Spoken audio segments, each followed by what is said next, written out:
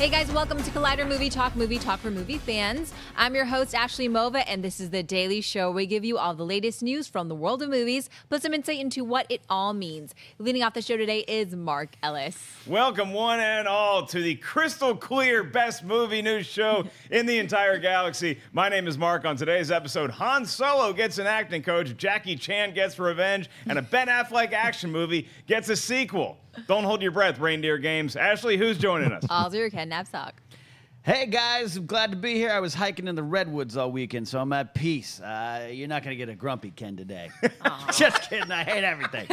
Also your John Rocha. Hello, everyone.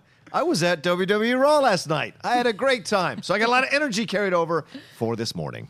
Ewoks versus wrestlers. Let's see who wins. Ashley, what's our first topic today? Yet another report from THR has shined some light on more problems behind the scenes of the young Han Solo movie.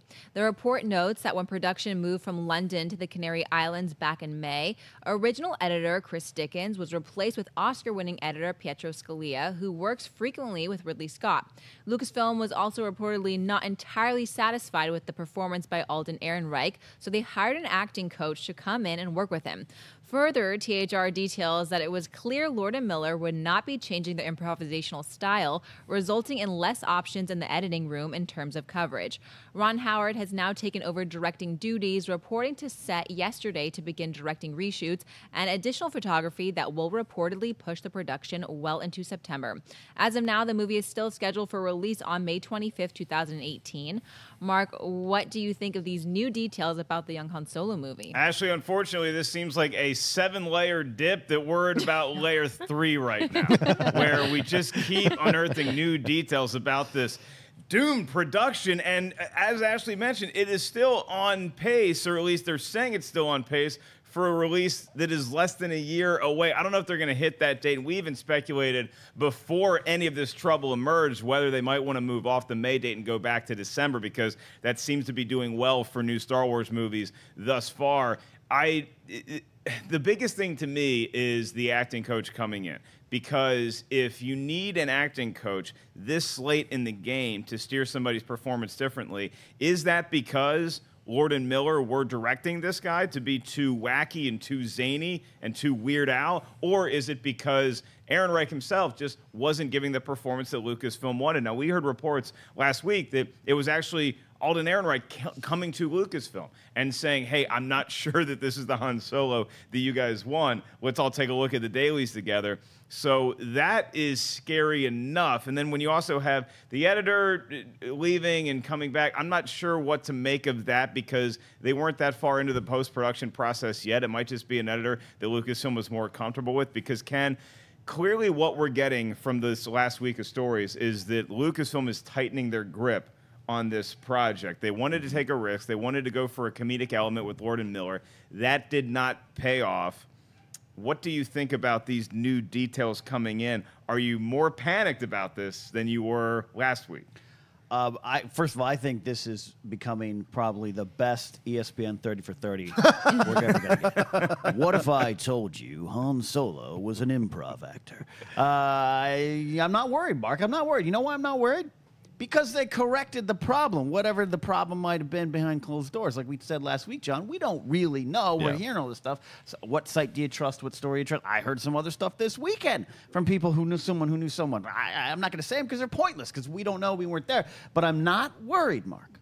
It's going to be a great story, but I'm not worried, because Kathleen Kennedy did what Kathleen Kennedy needed to do. If she, as a boss, felt there was a problem, she decided to make a command decision, and let's right the ship. Ron Howard is tied into Lucasfilm. Willow, American Graffiti, which, you know, essentially we have Star Wars because American Graffiti was a success with him at the lead with a little Harrison Ford backup role. This is bringing it into the family. As Chris Berman used to say about the Buffalo Bills, they're great at circling the wagons. And this is what Lucasfilm has done. And I'm curious. This is going to be a great story. I said last week, our friend Chris Taylor, start writing this book. But I'm not paranoid, because they got this. Now, look, we do have a recent example of Lucasfilm being able to come in and say, we're not crazy about how this project is going, so we want to change some things. And that was Rogue One, where they came in and did reshoots and changed a lot of the movie, but it still ended up being a movie that played out when we saw it in December as something that, at least in my opinion, was a fantastic Star Wars film. Rocha, are we going to get the same results, or is this too much smoke, and do we need to burn the house down? This is the first time that I've started to look at the plot in the cemetery for this movie. Like, I'm worried, like legitimately worried now, because this stuff is coming out at such a rapid pace. And it's, once again, I said this last week, it's a breakup. It's a breakup. So people are coming out and everyone's trying to cover their ass. And no one's telling like what really happened in the relationship. Events are being viewed through two different perspectives. So it's just, you hear in Lord Miller's improvisational style. Well, it seemed to work for all these other films. Why doesn't it work for Star Wars? Kathleen Kennedy's having issue with how they fold their socks. Kathleen Kennedy was having no stuff. They're bringing an acting coach now, Alden Ehrenreich, which at first last week was like, oh, he's feeling himself. He cares about the character. He's got stones. No, it was the fact that he couldn't do a damn thing that was worth it for Lucasfilm to have faith in him to portray this character. So everyone is covering their ass and moving around this whole thing. And so I think you're right, what you said, Mark. We're at layer 3 of this 7-layer dip. And Ken, I think you're also right, too. Like my favorite wrestler, Sasha Banks, like a boss. Kathleen Kennedy handled it and went down and had to take care of it. Now, people said in this Hollywood Reporter article, she would have been damned if she didn't and damned if she did. So it's an uncomfortable position. That's part of being a boss, though, is like sometimes you got to make the moves that you got to make to make sure you save this. And you're right. Rogue One was saved, but there's a lot of us that saw the difference in between the trailers, the initial trailers that portended a darker film with a harder edge Jyn Erso and what happened afterwards, which was a softer edge, more touchy-feely, more mainstream. And so this is what's confusing to those of us who are Star Wars fans. We were told we were going to get Star Wars stories that weren't necessarily like the trilogy, but they seem to not want to necessarily go all the way out and trust these directors enough, because Gilroy apparently reshot 60% of the movie. That's the rumor, and that's insane. Yeah, but Rogue One was still a pretty dark movie. Like it's not like Jyn Erso was holding hands with Mickey Mouse in the final cut. It's not like she was waking up and having a bunch of animals from the forest help her get dressed. I mean, there was a lot of sadness at the end of Rogue One, and with the Han Solo movie, Rogue One is tonally, they might have wanted to change the movie a little bit and alter some scenes, maybe put in more Darth Vader. But with the Han Solo movie, Ken, my biggest question is, why is it so late in the game that you decide to make these changes? I mean, we've been shooting since January. Do you not go in and watch dailies as a producer, as the head of all this? Do you not go in and say, oh, maybe we need to do this or we need to twist that? There's some reports that are saying that what they actually had was Lord and Miller, and they just tried to tighten the reins a little bit and say, hey, you guys need to stick to shooting the script. And so Lord and Miller acquiesced to those demands. But then after they got a couple takes of the script, they would start improvising, and that they weren't using as many different angles, so it was making it trickier for the editors to be able to cut together the movie that they thought they wanted.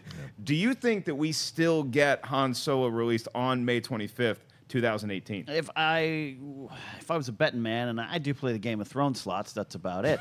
I would say no, this gets pushed back, but we'll see what Ron Howard and his team and the crew, how they react to that.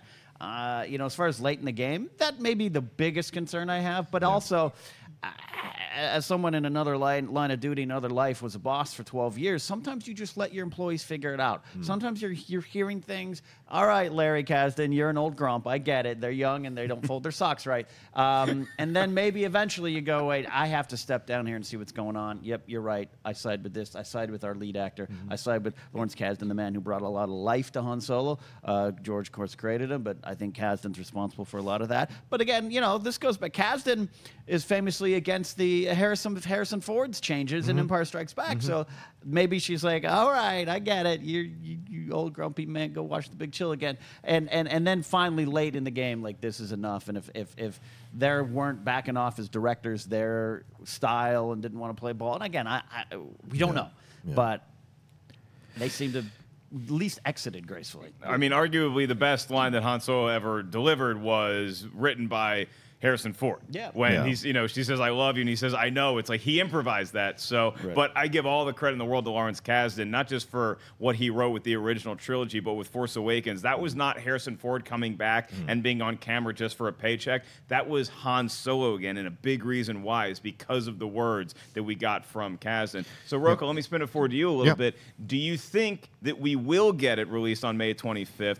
or would you prefer it to be pushed? I'd rather it be pushed if they're going to get it right. That's my thing. I don't care about moving the release date because we want to have a great film. And if it's going to take a little more extra time to get the great film, then I have no problem with them moving the release date. If they hold to it and make it work, because they did say that a lot of what Lord and Miller shot is usable. And it makes sense because Ron Howard, and I don't know if people have mentioned this on the show or on a Jedi Council, but Ron Howard is the perfect guy to come in, not just because he's a veteran and all this kind of stuff, but because he understands the comedic style of Lord and Miller, having done Arrested Development. Same kind of vibe and how they do some kind of improvisational movements, some movements right to the camera, that kind of comedy. So if most of what they shot is still usable, Ron Howard is the right guy to step in and get this on course and get it out by May 25th, 2000. So there's certainly a chance, but for me personally, I'd rather them take a little bit more time if they need it to get it right. Yeah, they've recently pushed release dates of movies, and it has not bothered me at all. I'd actually prefer it to be moved back to December of 2018. We'll have to see what happens, but I don't think this is the last time we're going to be talking about all of the behind the scenes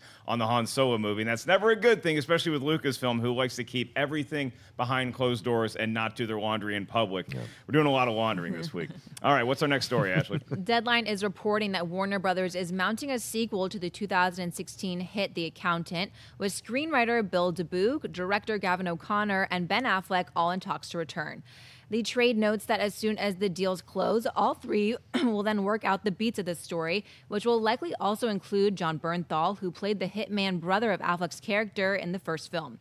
The film grossed a solid $155.1 million worldwide and has found some legs after its home video release. A release date has yet to be determined. Rocha, thoughts on a sequel to The Accountant with Ben Affleck returning? Yeah, I absolutely love this idea. I enjoyed the movie. I went and saw it a couple times in the theaters. It's Good Will Hunting as an assassin, so it's a nice little connection here with Ben Affleck and Matt Damon. So I enjoyed that. I thought Anna Kendrick was great, and you got to see J.K. Simmons. J.K. Simmons essentially playing Commissioner Gordon to Ben Affleck's. It was like a dry run of their relationship for what's coming out in Justice League, because he kind of covered for Ben Affleck, him being the guy on the side of trying to break these like mafia people who do this money laundering stuff.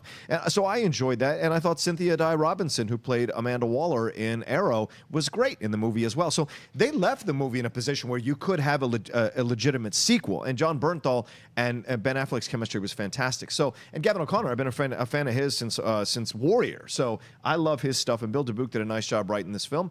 The question comes, what do we do next? And I don't know if you can put a spoiler alert on, but like at the end of the movie... There you go. Yeah, there we go. At the end of the movie... they come together, John Bernthal and Ben Affleck, and you have this idea that they're now together because they found each other again after having lost each other for 10 years. The question is, do they now go forward together, or do they end up on opposite sides unknowingly again, and we have a rehash of the original movie? So, but either way, I'd be excited to see what they would do with it. My only concern is sometimes movies come out like this, and they're really great when you see them, and they're nice standalone films, and when they try to do a sequel that doesn't quite grasp the magic that was enough there for people to enjoy it, but maybe not enough for people to keep coming back and go to other installments. Ken, do we need more accounting in our life? Look, man, I actually thought November Man was underrated. Oh, this is it's a different Different picture. Oh, okay. We'll get to Pierce later. I liked Warrior. Gavin O'Connor, I trust him with this and that. I like Affleck in this kind of stuff. It seems like he's more interested in this than maybe being in a cape, and I actually understand that. But I think, John, you made the best point to this idea, which is despite whatever the first movie might have done for a lot of people and they liked it, it reminds me of Taken? Yeah. You heard of Taken? You also heard of Taken 2 and 3 and 7. Sometimes I think just stop.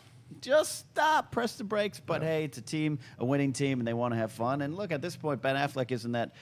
If he wants to do something or doesn't want to do something, that's what happens, and he's earned that. So go for it. I'm on board if they are all on board. The problem with action movies is that there's been some of my favorite movies of all time are action film sequels. Some of my least favorite movies that I actually despise, are also action movie sequels within the same franchise. Die Hard 2 and 3, I think, are fantastic. 4 and 5, let's talk about it. But The Account is a movie that I saw, and I wasn't walking out of that flick clamoring for a sequel because I didn't think it was great. I enjoyed it okay for what it was, but it wasn't to the level of John Wick for me. So if this is something that Ben Affleck and Gavin O'Connor get together and have this great idea of where they want to take this franchise, it's got to be something new and it's got to be something fresh. You're right, Rocha. The risk you run here is it being a rehash of a movie that we've already seen that I thought was a little blah. There wasn't a whole lot of meat in there for me. Part of that is because Ben Affleck's character is so emotionally detached from everything that you really rely on the people around you. And I thought Anna Kendrick and Bernthal and J.K. Simmons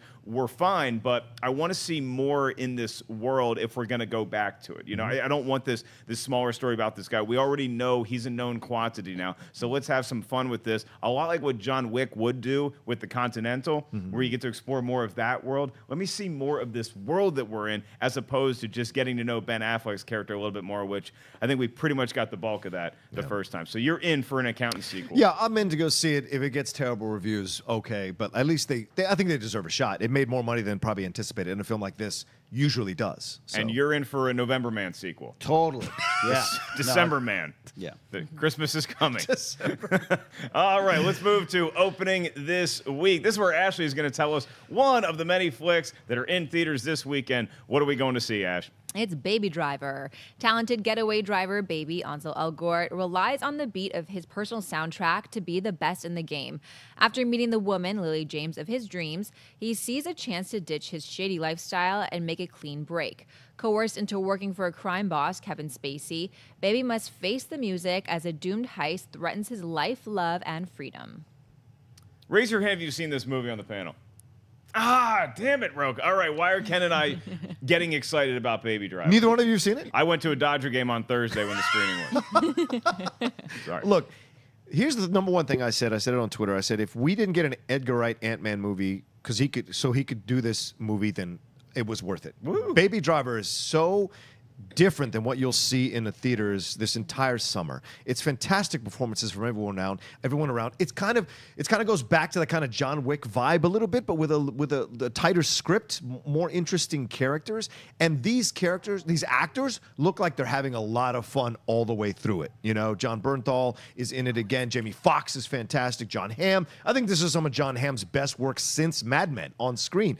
And of course, Kevin Spacey. Whenever Kevin Spacey gets a chance to shine in a film, it's always fun to watch this. And this Ansel Elgort kid is fantastic. Carries you through the movie. It zigs when it should zag, and it zags when it should zig. And that, to me, makes it a fantastic film. And it's a nonstop joyride from beginning to end. And there's a lot of hardcore stuff that happens, but there's a love story there between him and Lily James. By the way, Lily James, I mean, shout out to this woman who just come out of this Downton Abbey situation, and she's just killing it all over the place on screen. Their chemistry is so beautiful and fantastic and pure that it's so much fun to watch. And it's kind of a romantic comedy inside of this insane action film. I was locked into the trailers. Everybody's been raving about this. Harloff is gushing. I think you said it's like one of his 3 favorite movies of the year so far. Yeah. So Baby Driver is something that is definitely on my radar. I think you can actually go see it tonight. I think it gets released on Wednesday, meaning that if you see it like a Tuesday night, midnight, or 10 p.m. situation, have at it. Ken, you look at this soundtrack. I know you're a big music guy. I know you're a big soundtrack guy. Yeah. You get everything from T-Rex to Young MC in here, and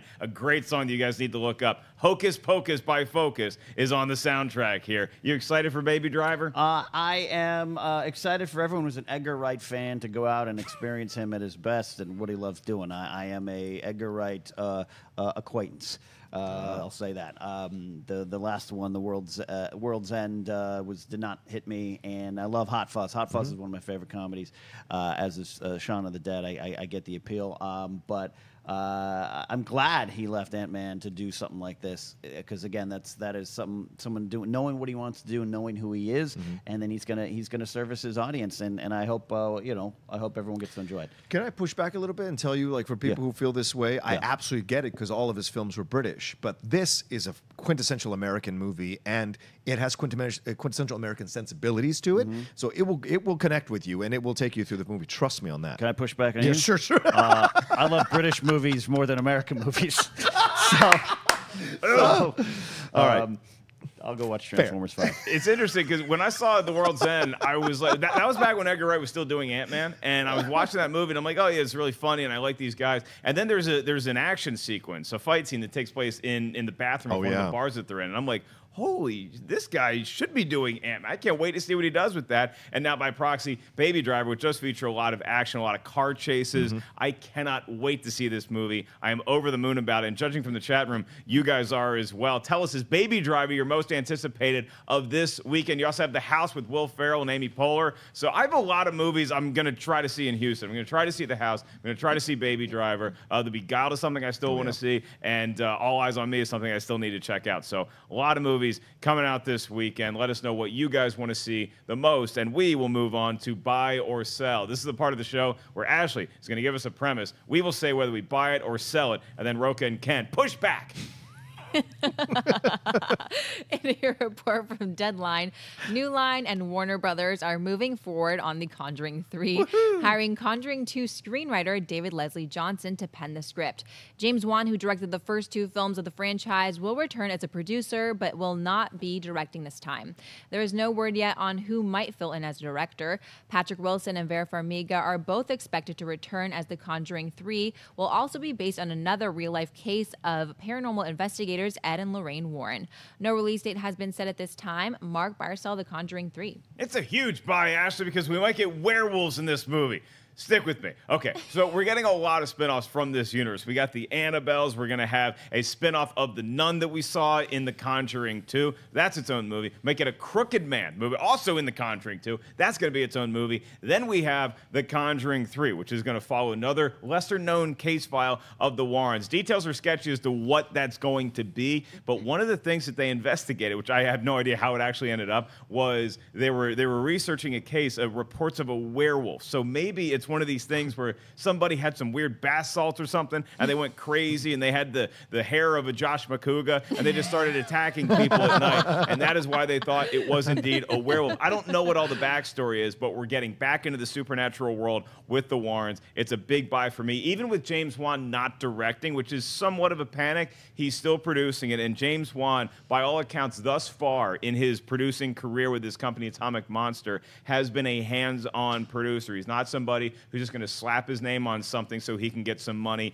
and let people go off and make a bad movie. James Wan cares about this franchise. I think that's going to continue with The Conjuring 3. Rocha, you buying or selling Conjuring 3? Yeah, I absolutely buy it. I mean, why stop now? I mean, the factory's making money. You found 2 really good actors in Patrick Wilson and Vera Farmiga to carry you in through these films and anchor the films in some good, fantastic acting and connectability. The last one was made for $40 million, and it made $320 million worldwide. So why would you stop? Keep pushing this until it runs out of gas. It's the smart move. And yes, James Wan is only back as a producer, but I'm sure he'll find the right director that keeps going with this atmosphere and the sensibilities of these films that make them so watchable. And Annabelle Creation is getting an amazing buzz. So yeah, there's no logical reason to stop. So I totally buy it. Ken, we could make a movie out of literally every Warren case file, all the way down to where they investigate a house and they find out it really is just the air conditioner. Yeah, and I'll buy this for horror fans and thriller fans and ghost fans. It scares me, as we know. But we know the writers of the first 2, the Hayes brothers. Yeah, we've had them on the Schmoes No Show. And remember that first interview, which McCouga was scared running in the corner. They off camera told us the amount of stories that she had told them. We know that this could keep going and going and going. It is keep creepy. Exploring it. It was giving us the heebie-jeebies and chills right when we were there listening in a lit studio. So imagine with James Wan behind it as a producer, he's going to protect this franchise. So buy it, man. Scare all the kids. Now, you know where my brain goes. Sometimes I will go to a conspiracy theory level, and my thinking with this is that the Warrens are actually the ones putting the ghosts there. I think the Warrens show up, and they're like, oh, let's do. Hey, you know what? Fair. You know what, honey? Well, hey, Lorraine, let's do a Wolfman in Europe. You want to put a Wolfman in there? Awesome. And then they go off, they make a bunch of money. That's my take on the Warrens. They put the ghost there in the first place. All right. Ashley, are you buying or selling a Conjuring 3? I hesitantly buy it, mostly because I love this franchise, so I want to buy it, but the reason I hesitantly buy it is because I feel like James Wan is really, really smart in what he chooses to direct and what he chooses to produce. And every time I feel like he's unsure about a movie, he's like, you know what, I'm going to let someone else take the reins of this one, and I'm just going to be on as a producer.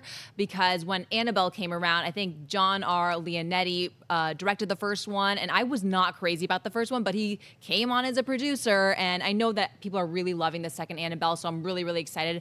But I wonder if The Nun and The Crooked Man don't do too well, if Conjuring 3 will still continue on, or maybe they'll just pump the brakes and say, you know what, I think we're done with this world. But I'm going to buy it because I'm probably just going to see it regardless because I love this universe. Yeah, Wendy, it is kind of like a shared Avengers universe at this point when you have the Crooked Man and you have the creepy nun and then you have the Conjuring 3 and maybe they all get back together at an airport. Are you excited for Conjuring 3? Yeah, this is like the James Wan multiverse. I am excited for Conjuring 3, but I am kind of bummed to see that he's not going to be directing, like Ashley said, that he's just going to be producing.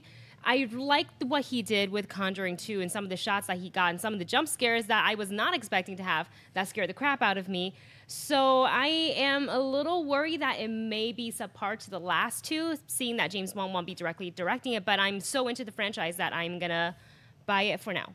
Ken, are you doing okay? Yeah, I'm all right. Because you look like you got a fever of 103. What's our next story?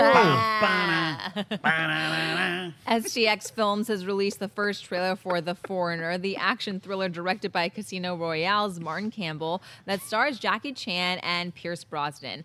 Set in London, the film is based on the 1992 novel The Chinaman, with Chan playing a man who loses his daughter in a bombing and seeks justice against the rogue Irish bombers who took her from him. When an official named Liam Hennessy, Brosnan, reveals evidence that the explosion was the work of a conspiracy, the news sends Chan's Special Forces agent on a path to revenge. The movie is set for release on September 28th. Ken, buy or sell the first trailer from The Foreigner? I will buy it. I made the November Man joke reference along with the accountant. It's got that similar vibe. But again, it's a weird topic right now. It's terror in London.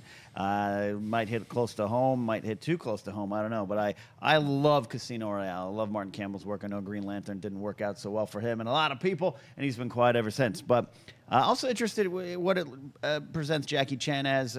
We here in American audiences, we're so used to the Jackie Chan that exploded on a scene, 20 years ago now, being all fun and kicks and games, and this one looks very serious. I'm a Pierce Brosnan fan. I'm a Remington Steele fan, man, back in the day. So I'm excited. I will buy this trailer. Yeah, it's a big buy for me. I'm a huge fan of aging action stars still kicking ass. I mean, we got to see it with Liam Neeson in Taken or Denzel Washington in The Equalizer. I love these kind of revenge movies. So I love the premise. Watching the trailer, for a little while, I was like, is this a direct-to-Redbox situation? It just, the way it was cut together just seemed like a little haphazard. But then they gave us a shot of Jackie Chan doing what Jackie Chan does, beating up people as he's falling off a roof. And it looked like one of those classic, like, Rumble in the Bronx kind of setups. And so if they get a little bit of that action into this movie that also does appear to have a very emotional core to it, I am all in on this movie. I'm buying it too. How about you, Rocha? Yeah, absolutely buying this film. The thing we love about our action stars is they're coming along at a time and we really gravitate to them. We go watch their movies and love their movies. We fall in love with them as characters and actors as people. And so when they go away for a while, when they get to come back and explode back onto the scene, when they're doing something like this, you can't help but be excited for it. This is a different side of Jackie Chan than American audiences have seen. I mean, that shot of him on the bus near the end of the trailer, that's an older man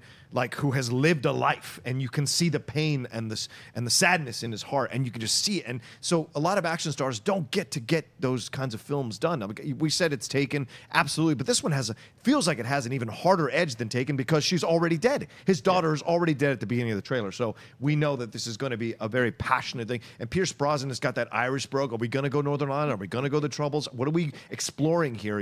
So there's a lot to unpack from the trailer that gets me excited to see this. And you're right, there are moments that it feels a little direct. It's STX Entertainment. They're not high-end necessarily, so some of the stuff's going to look a little direct to DVD, but I don't think it takes away the power of the trailer itself, so I absolutely buy it. I mean, Martin Campbell is a hit-or-miss director, like Ken mentioned, but he's due for a hit because the last one was a miss. So I buy into this in Casino Royale. Some of that action, especially those first few minutes in the black and white, that's some hardcore action, and it looks like that's the kind of stuff that's going to happen here in this film. If you were to have a fight between everybody who's a movie star who also has an AARP card, I think that Jackie Chan would be at the top of the list, right? Yeah. I mean, much more like Liam Neeson, he's great in Taken, but he's not a great runner. Jackie Chan still seems very athletic. Denzel Washington, I think, could give him a run for his money, but Chan, I got to think he's the favorite. Him or Jean-Claude Van Damme. I mean, he's kind of long in the tooth himself. So Van Damme's pretty sweet. Yeah, I mean, I love Van Damme. All right, well, that's not actually the only trailer you guys can check out. If you guys want to go to Collider Video's YouTube page, hey, that's what you're watching right now. We have a new trailer for a sketch called Blue Apron, the movie. It's up right now. You guys can catch that on the Collider Video channel, or you can watch it on Jeremy Johns' show, Awesome-tacular, on the Go90 network. A new episode drops every Friday, so make sure you guys check that out. Speaking of other stuff coming out, an all-new Collider Heroes is going to be live today. 1 p.m. is when Collider Heroes airs, and we had an episode of TV Talk yesterday, so check that out on our channel as well. Plus, an all-new episode of the Team League of the Movie Trivia Schmodown is about to debut. Here's a quick promo.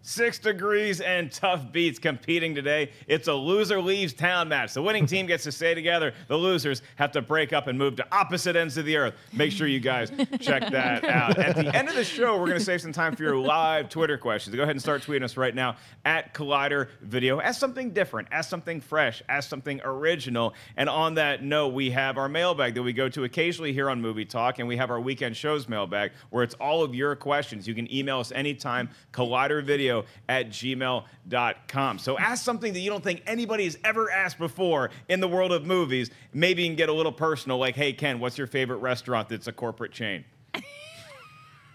There's a lot to choose from. I'll get an answer to you at the end. We'll get back to you. Maybe that's a mailbag weekend show kind of question. In the meantime, Ashley has something else cooking. What's in the mailbox? Tom writes, question, I saw Pirates of the Caribbean, Dead Men Tell No Tales, and found it very enjoyable, but I'm confused by the negative response. The main complaints by people seem to be the incoherent story and how it is far-fetched. However, the Fast and Furious franchise have the same issues, but in general are received with positive reviews. Why is it that Fast and Furious gets a pass from people and the Pirates films are torn apart?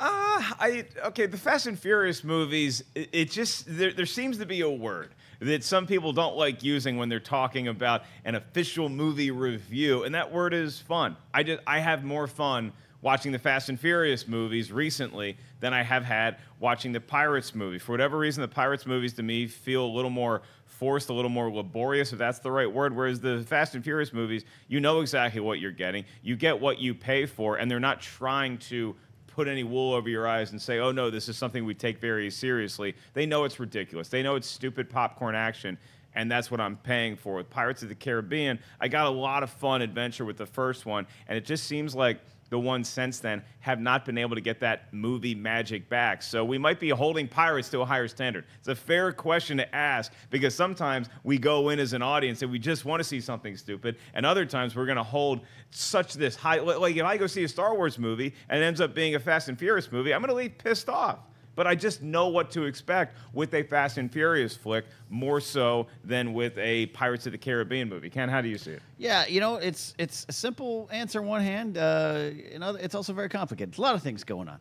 A lot of people rooting against Johnny Depp right now. A lot of people don't want to see him succeed. A lot of people think it's tired. A lot of people think it's just big budget bloatedness.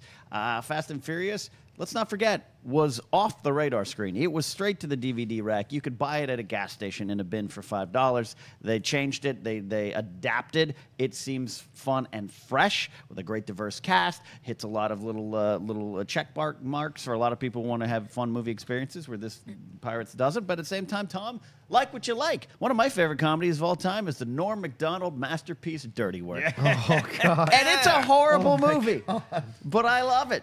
As John Rocha could tell you, sometimes you just like movies that the world hates. That's true. And that's okay, too. That's the big secret about this industry that we're in as pundits. It's we're going to wag our fingers and say this movie didn't work, but you know what? If you out there liked it, That's all you need to know. Street fighting man, G7. What you got, Rocha? Yeah, I agree with you completely. I think it's a matter of the Fast and Furious movies are just fun movies, and they've adapted what you said, Ken, is correct. They've brought in other actors. They've given those actors legitimate storylines and things to play. They bring strong characters into this franchise. Keep it going. The Rock. The second The Rock stepped in, this franchise found new life, pushed aside Vin Diesel a little bit, and it made it work. Johnny Depp has been unable to do that. In fact, he was the one that said he didn't want a female villain in this. Like he is at times puts his fingerprints a little too hard on this and never cedes the spotlight as the lead in these franchises, and that can be a problem. Orlando Bloom was basically decoration in this film. Keira Knightley has 2 scenes, and the kids are great that they bring in. I actually enjoyed this Pirates movie, but once again, my bar isn't high for this. So it's just, am I going to enjoy myself? Yes. Is he great as Jack Sparrow? Absolutely. But you need to breathe new life into this. And you're also dealing with ships. With Fast and Furious, you're dealing with cars. And that's a whole other ball game. You're not going, oh, what's that ship? No, with all the different cars you can play, in just one scene, you have 7 different cars of different brands, different makes, different styles. And they're all cool to look at and fun to play around with. And the different scenarios. You're just on the water or land. Whereas in Fast and Furious, you're on different countries. You're on an racing different iceberg. tracks. Yeah. Iceberg. Yeah. We're going to space next. Yeah, we're space. Oh, yeah, It's of so course. close, man. Submarine. That's a submarine behind Depp's head. Come on. I go back to what Ken said. It's just it feels sometimes these Pirates movies just feel like work. And look, like if I was to rate the most recent Pirates movie versus most recent Fast and the Furious, I think they're probably like on the Schmoes rating system of 0 to 5. I think it's like a 0.5 difference at the most. So my enjoyment level is about the same here. I just have a little bit more fun with the Fate of the Furious, I guess. All right, let's move on to live Twitter questions. We love these. Wendy, let's get a good one. All right, the first one, I'm going to start you guys off easy, is from Jay Miller, who writes, why do people bash Sony so much? They've put out a lot of great movies. Just look at their filmography. I think it's very easy to bash Sony right now because they had the horrible email leak that happened, so you get to see the inner workings of a studio, which nobody should ever be privy to, so you can judge somebody based on this email you read, but you really don't get the bigger scope of it, and you also have no comparison when it's Sony versus how another studio may operate, so I don't really hold their feet to the fire in that. I think that Sony's had a couple high-profile misses recently. The Amazing Spider-Man 2 is something, it's hard to mess up a Spider-Man movie, and they did it pretty gloriously because they just tried to cram too much stuff in there, and it just felt like a sloppy mess. I enjoyed Amazing Spider-Man 2 for the most part, but I can understand why a lot of people push back against it. And then Ghostbusters is a movie that I also enjoyed, but it just, the marketing campaign was flawed. The trailers did not sell the movie appropriately, in my opinion. It kind of made us that, wait, is this still the same universe? So there was a lot of issues with some of their marketing as much as the actual film content itself. So I think that Sony has a couple high-profile black eyes, perhaps, Rocha. Yeah. Do you see it as being a more of an integral problem with that studio? It could be. I think it sometimes, every studio has bad mistakes. Every studio makes effort towards sequels, and it doesn't quite work out. All of them have it. No one's clean. Do you know what I'm saying? But Sony is getting increasingly a badder and badder rap as it goes forward. So to me, there may be something they might want to take a look at and look at what's happening, because the end product is not matching the work that they're putting into creating these situations. So, or it may be the choices that they're making of the films that they're putting their creative talents behind, because sometimes it can be the wrong mix, the wrong franchise with the wrong studio producing. We've seen that with Fantastic Four twice now. So it's just a matter of, like, are they finding the right material that serves their style, their way of approaching films? Ken, this is the studio that is going to bless us with the Smurfs: The Lost Village and the upcoming The Emoji Movie. Your thoughts on Sony? Well, I was going to say nice things about them, but then you said those 2 movies. I think it's, like I said, I think a big thing is the leaks. And it just becomes, things become public, pop culture, zeitgeist, punching bag, and punchlines. And that's sometimes what happens. And then you mentioned some of the movies they struggle with. We're all schoolyard bullies, man. In 1983, I had a Return of the Jedi T-shirt on, and I was choked and pushed down for that. So my reputation for the next 6 years was the nerdy Star Wars kid, and I couldn't shake it. Sony can't shake something that happened, the email leak or the bad movies. But, we said that about DC recently, and then they gave us a wonderful movie to change what their perception was. Yeah, and it seems like every time they try to climb out, they see that there's that interview with Amy Pascal and Kevin Feige that puts, it all back down again. And you're just like, you just want him to get a shot, like just a little bit of a break for a while. They had a better interview with Collider over the weekend. Our man Frosty talked to both of them at the same time, and it seemed like they were more on the same page. It was almost like Feige was interviewing Pascal because he was curious about what they're doing with Venom and all that other stuff. What so are you doing? I think it's getting better, and this is also, yes, they're giving us the Emoji movie, but they're also giving us a Spider-Man movie that I'm pretty excited about seeing tomorrow night. A lot of that is with the MCU too. You also have Baby Driver is a Sony movie, and you have The Dark Tower on August 4th. So really, really hope that's a good one. All right, Wendy, what's up next? TJ Dext writes, over or under 30% you hear Bill Skarsgård's Pennywise in a trailer before a September 8th opening. Oh boy, so we'll probably get one more big trailer for it, and it's a tough over under 30%. I don't think I don't think it's gonna happen. I don't think you're gonna hear Pennywise in a trailer, but I think that it's over 30%. So I'd put it at like 40%. How about you, Rocha? Yeah, I say over because a lot of people aren't that familiar. This is a whole new generation, right? So a lot of people aren't that familiar with this character. If you want to bring him in, I think you have just one line, either in blackness or voiceover, and let that be you to decide if that's the voice or not. But I think we're going to absolutely hear a Ken, line. You've dealt with creepy clowns in your past. Yeah. Do you want to hear him talk in a trailer? No. If it is, it's going to be the way John said it is. But I'll take the under, and let it hit full impact in the theater.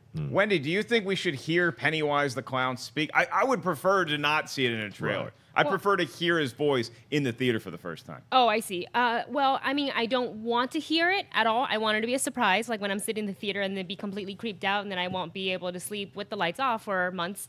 But I have this sinking feeling that they're going to do it. They're going to show it to us in the trailer. Yeah, it's not going to be the biggest, the spoiler of the year if I hear what the clown sounds like in a trailer, but it'd be nice to keep that surprise hidden for a couple more months. All right, let's do another one.